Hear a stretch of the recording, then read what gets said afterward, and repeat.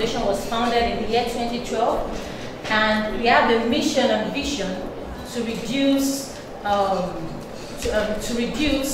the burden of sickle cell disease in Nigeria, because sickle cell disease is a chronic disease and it's quite debilitating.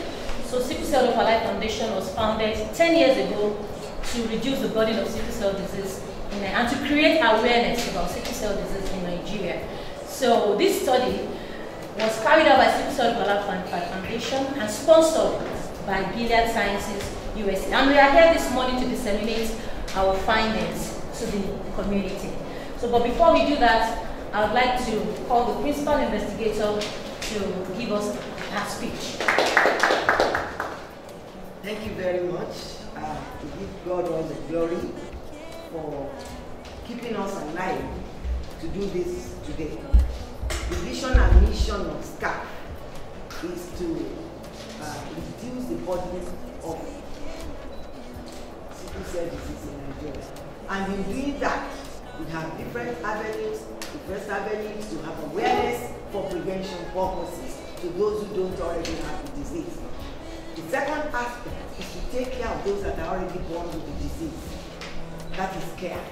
And the third aspect is to do research on confounding factors, that is, factors that can affect the prognosis, that is the outcome of this disease in these patients. So our own unit is a research center where you have new things coming, new work evolving, understanding of the disease. What can we do? What are the latest findings? And these are the things that allow you to take proper care of these patients. So our SCHAF has a multidisciplinary approach to sickle cell disease, because it's a big thing that we have different areas looking at different aspects. And if you just see the short introduction we did now, there's a pharmacist, there's a pediatrician, there's a statistician, there is a hematologist. One of us is a virologist. We have all the others helping us to make sure that we really understand what this disease is all about. So we are bringing you in this morning to be able to listen attentively to why we went to the field, what our hypothesis was, that is, what did we think was going to happen when we went to the field?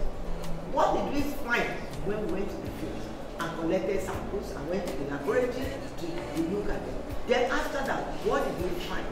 And how can we, in the best interest of the patients, in the best interest of the community of Nigerians, bring back what we found in the scientific world in a layman's language to every one of us who will read the newspapers or hear the news. And that's why we are here today. And I hope that the media is listening attentively. The study is on dissemination of the prevalence of HBV, hepatitis B virus, hepatitis C virus, HIV among individuals with and without sickle cell disease in southwest Nigeria. And we use Ibadan in the southwest region, which is the third largest city by population in Nigeria, with adequate referral tertiary institutions, secondary and primary institutions. Everything is. The research was conducted in affiliation with the genetics research unit. The head of that unit, current head, is Professor You know, when I step down, she steps up. She's a pharmacist by profession. And we are doing it in collaboration because our laboratory is one of the best laboratories in this UCH. The study commenced in 2018, and we used 1,017 people with sickle cell disease. That's a large number of patients. We also took samples from 1,017 non-sickle cell patients. The prevalence of these infections was not different in those with or without transfusion, both in cases and control. That is, even those who have the cases, and those in the cases and those in the control, we find that these infections are not different when they have blood transfusion and when they don't have. If you are without sickle cell disease, we looked at those that had transfusion. We looked at those that didn't have transfusion. We found that even among those that had transfusion, there's no difference between them and those who don't have, as to the rate of transfusion. So what we then did was, why is this so? Why is what we are finding so? Because it's different from what we thought we would find. Then we send Dr. Akpa to the field and we say, okay, help us to look at this. What is causing this infection? Because when we did the analysis, we didn't only look for blood transfusion. We measured their blood transfusion. We measured other things that they are doing. It's a big study. We look at so many things in these people. We ask them questions, we write it down, they tell us, we record it, and then we go and do the statistics on it. And what Dr. Akpa found was that something called multiple sexual partners. That is those changing their wives, those changing their girlfriends. Tattoo in the body. Tattoo. When you start picking all these needles into your body. Sharp objects, needles will come.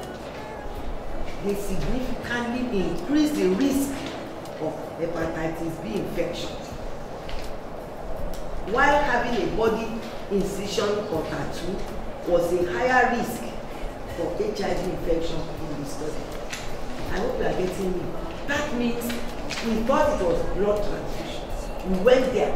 There is blood transfusion 10 times. In fact, we found exactly 10 times of blood transfusion in sickle cell patients as compared with control. But when we then do for the infections, we find that the infection is lower in the people with transfusion. What is causing that? We now find that the problem we have in this control people is because many of them go about in a laxed way. Hey, they can do anything they want. They start doing tattoo on their body. They start changing their wives and their partners, and they are doing all these frivolous things, not minding, not knowing that these are things that will result in serious infections in their blood. So if any of them is hospitalized, we still need to subsidize their drugs at least to help them to be able to live a better life. That is the conclusion in this case. In Nigeria, the incidence of sickle cell has been reported to be higher than any other parts of the sub-Saharan Africa. And transmission-transmissible infections, which we call TTIs, including HBV, HCV, and HIV, which we have been hearing about, they are among the most frequent complications in individuals with sickle cell infection. And the reason is what we have been told earlier, the fact that blood transfusion is always regular among them. Notwithstanding, apart from blood transfusion, there are other risky behaviors that have been implicated in TTI. And so we felt that we should investigate it to see whether that could also come out more strongly in our study. So the purpose of this particular aspect of the study was to just investigate what factors are associated with transmission-transmissible infections among patients and control. And that is targeting on educating people on the danger of having multiple sexual partners, tattooing bodies and sharing of sharp objects, that could reduce the risk of having TTI in our community. I will start by mentioning further hepatitis B virus infection affects approximately 240 million people all over the world, and that is like 6% of the world population. And the hepatitis B virus infection is predominantly high in the oceanic area, sub-Saharan Africa, Asia, and there in this region where they say they are predominantly high, the infection rate is like approximately, if you have 100 people, you will have at least 10%, 10 out of 100 people that are infected in that region. So you can see how common hepatitis B virus infection is and why we have to single it out to look at how it affects our blood levels. And besides the fact that it's very common, it's not just common, when those that are infected have the potential of having their liver completely consumed by the infection. And when the liver is consumed by the infection, they either have liver cirrhosis and or liver cirrhosis, liver cancer. They are prone to all those infections. So we are in an attempt to arrest the progression of this virus in this individual. It is important we detect it early when they are infected. Pivoted on three pivots: awareness, care, and research. Advocacy is a major part of that. But most of our advocacy in SCHAF so far has been entrenched in our awareness. So, for example, when we go out to any of the, we go to schools, we go to marketplaces, we go to churches, we go to mosques to meet the community. It is during that time that we tell them all these hazards. That children, you can't just be going about frivolously and believing everything is okay, it's not okay. So we inform them there. And then we also invite government officials a lot of times, like the one we had last year. The Ministry of Health was there. Yeah. The non-communicable disease officer was there. About 4 of them came from 5 from the ministry. So that's how we do our business. I just want to reiterate what we have already heard. We heard about the triple terms of reference or tripod span for SCHAF, which is awareness, care, and research. And today we have showcased research, which is one of our strong cardinal points.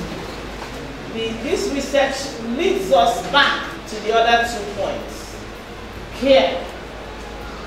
No matter how this result has been presented, it's obvious that we have individuals, sickle cell and non-sickle cell people, who have these infections.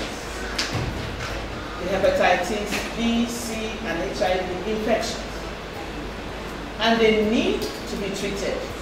They need care. They need to be managed. They will need drugs. I'm sure you saw that as part of the recommendations. And many times we go cap in hand appealing to pharmaceutical industries to donate, but it doesn't work that way all the time. So they need drugs, they need to be identified, they need to be cared for. Or else, like we had, for those that have hepatitis B, the liver will be damaged. Hepatitis. So that's part of the follow-up that we require. And don't forget, we carried out these studies on those who are not even in the hospital, those who are not ill. So we still have those that are ill. And the prevalence, when you compare it in literature, is still significant enough for what we have there. So they need care. We talked about awareness. Yes, we go around different places creating awareness. Another area that we want to promote is curriculum. I remember as a director of general studies, I taught Sickle Cell. I introduced it to general studies as part of our contemporary health program.